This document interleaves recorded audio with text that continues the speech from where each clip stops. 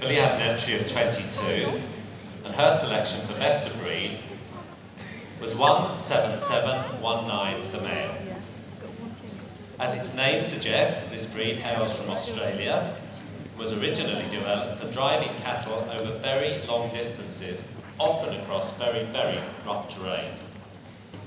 The makeup of the Australian cattle dog is vague, but it's muted that the dingo, the blue merle smooth collie and the Dalmatian are interlinked in its history.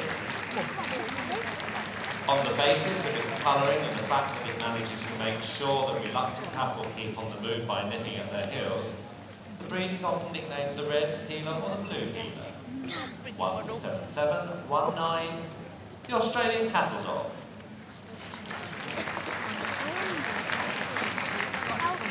The next breed seen by Mr. Luskin is the Australian Shepherd.